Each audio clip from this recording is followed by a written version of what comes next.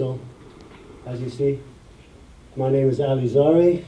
My little badge here says Sarah Lee, so that's me for today. You can turn down the sound a little bit, thanks.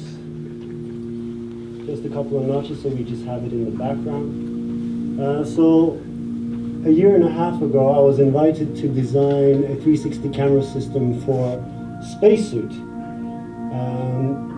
The purpose of this was to join a Horizon 2020 project, an EU project, with about 6 different countries involved. Some designing the spacesuit, some designing the hardware on the spacesuit. And this was from a pool test in Marseille in February, right after we had VR Oslo at the Science Park.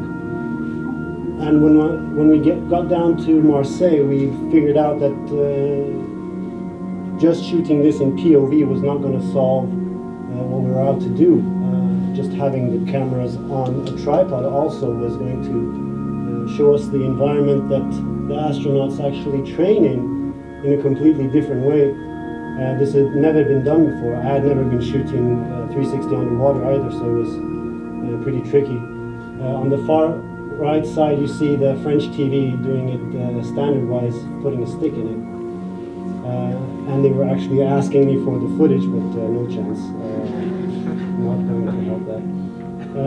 We ended up shooting an hour straight in that pool. And what was amazing was to see these divers actually staying in the water for that duration of time. They had not done any of this before. One of them had done some photogrammetry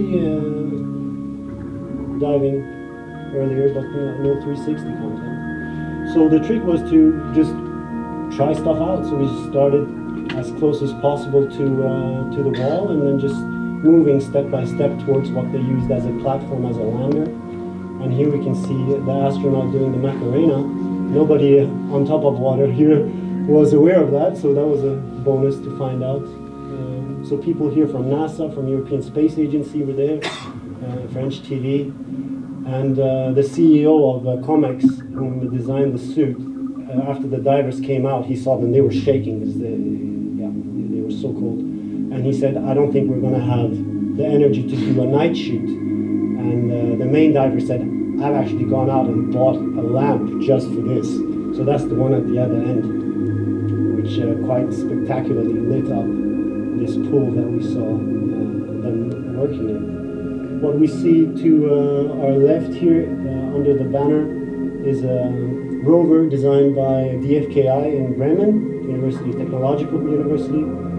The whole purpose of the simulation here, the moon simulation, and later on in Spain, the Mars simulation, was an interaction between the astronaut and the rover, and not by traditional ways of controlling the rover, but by gestures.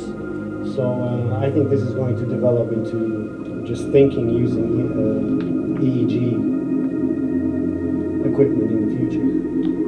And then combining what the astronaut sees, what we see, and what he sees through camera systems, and then these EEG sensors on his brain that is picking up what he's actually feeling and reacting to when he's seeing this thing.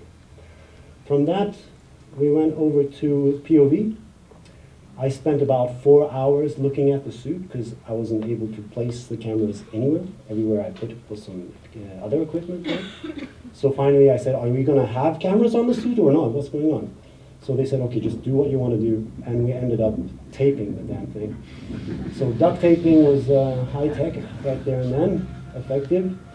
And this always brings a smile to my face because people, when I started off designing head rigs, people were telling me about parallax, and there's almost 50 centimeters between those cameras, and the parallax is immense.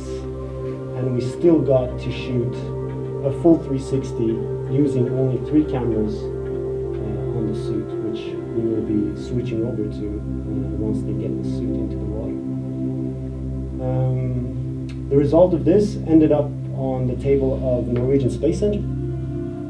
And the European Space Agency already at the site showed great interest, so we provided footage to them. And they have urged us to apply for a budget to design the future of camera systems for space travel.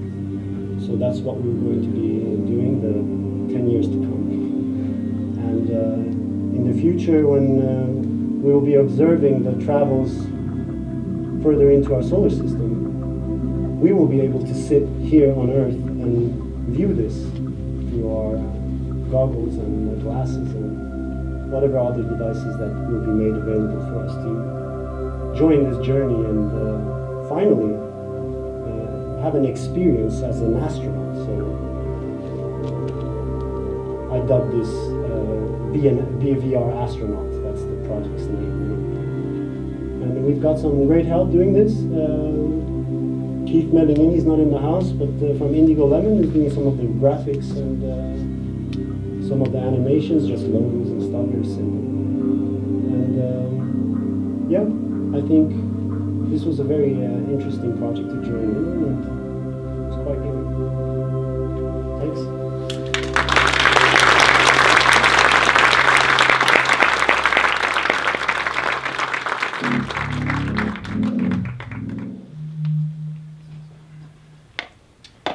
So, we have a few questions. We have a few minutes for questions.